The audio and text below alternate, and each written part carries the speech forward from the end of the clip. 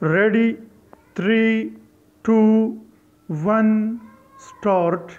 Can celebratory actions that often result in death or lifelong injuries really be described as such? Question mark. Be it Eid, New Year's Eve, a wedding, or Independence Day, celebratory gunfire has often turned a joyous event into an occasion of distress all over the country. Full stop.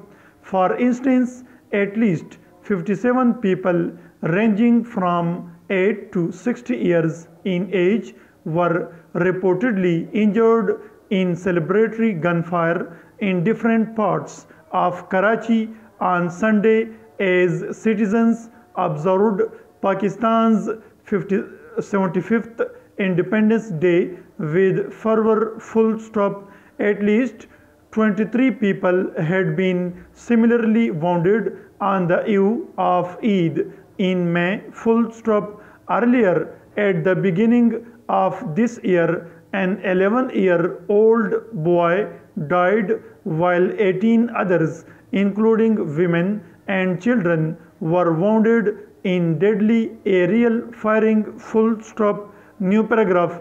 Unfortunately, such barbaric expressions of celebration are quite frequent in Karachi as well as other parts of the country where owning weapons is considered to be part and parcel of the local culture. Full stop. Such habits reflect a serious lack of concern for the implications of one's actions for others. Full stop. In fact, the state has done virtually nothing to curb the trend and has disregarded the illegal possession or open display of weapons. Full stop.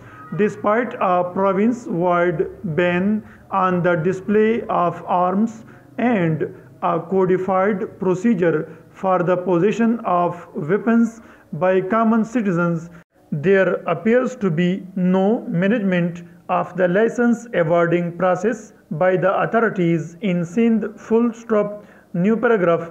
Though the law only allows for the possession of a restricted category of arms, weapons of all shapes and sizes are openly brandished about by civilians and private security personnel without fear of consequences. Full stop. Rather than taking cosmetic measures such as the imposition of Section 144, the authorities should stop the issuance of counterfeit weapons licenses and work towards identifying illegal arms dealers and those who buy their ware in order to reduce the free flow of weapons in Karachi and other parts of the country. Full stop.